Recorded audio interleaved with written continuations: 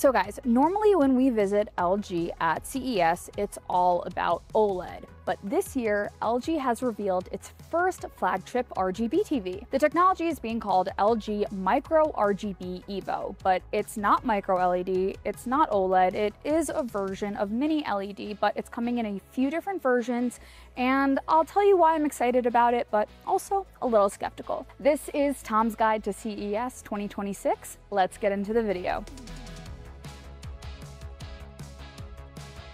We're talking a lot about RGB TVs at this year's CES and the lead up to it. It's a new category and there's still a lot of question marks about it, but there is no doubt the big story about RGB TVs is color. And LG is making a very bold claim here. It's saying that Micro RGB Evo is certified for up to 100% coverage of the BT 2020 spectrum. Now, that's not really physically possible, but it is possible that LG has gotten closer than ever.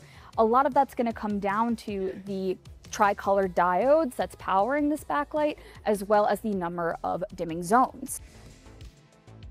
LG says this TV here, which is technically called the MRGB 95, has over 1,000 local dimming zones. So no, it's not going to be pixel level control like you get with OLED, but there are some other key benefits. Capabilities for much higher brightness with no concerns of burn-in, especially at these larger screen sizes. This model right here is coming in 100 inches as well as 86 and 75.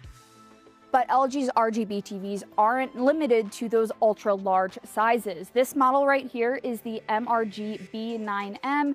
We're looking at 86, it has 75, but also 65, one of the, more living room friendly sizes of an RGB TV, which we actually haven't seen much of yet so far. This one is all about the design. It is not going to have quite the level of control and color coverage as the Micro RGB version. I know the name is really confusing, guys, but with this, we at least get the true wireless Zero Connect box, which means, look, cable-free beauty. It looks awesome. There's one cable leading over here to this separate connect box, which can go inside a cabinet. It doesn't even need to have a direct line anymore these days for 4K 144 wireless video and audio transfer. So all of your inputs go there and you get to enjoy a beautiful design.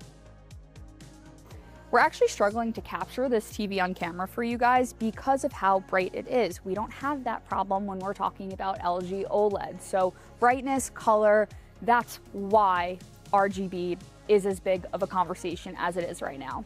I think it's really important that we're talking about Micro RGB, Mini RGB, all of the RGB TVs, because it's painting a picture of, is OLED going to kind of top off, and is this going to pick up what's possible in terms of TV innovation? OLED still has its size and brightness limitations, not so much the case here. That said, all of the things that sound really exciting and sexy about RGB TVs are going to come at a very high price. We don't know what that price looks like yet, but it's likely to be a lot higher than LG's top-level OLED TVs for comparison. And you guys have heard me say it in recent videos, there is a lot of real-world testing that still has to be done with RGB TVs, including LG's flagship Micro RGB Evo technology. I find it fascinating that LG isn't hiding the fact that it's borrowing heavily from its OLED playbook here. It's using OLED-style precision, their words, not mine, over the RGB backlight, powered by the new A11 AI processor Gen 3. That is the same processor LG is using in its high-end OLEDs for 2026. This is still an LCD TV. LG says it uses over 1,000 dimming zones. All of those dimming zones sound great on paper, but you're still dealing with zone-based dimming, and you might be able to see some blooming in extreme contrast scenes. It's not that pixel-level control like you get with OLED. As for who this TV is for, it's very much aimed at people who want massive screen sizes, reference level color, and OLED-like processing without all of the OLED limitations that I've already talked about.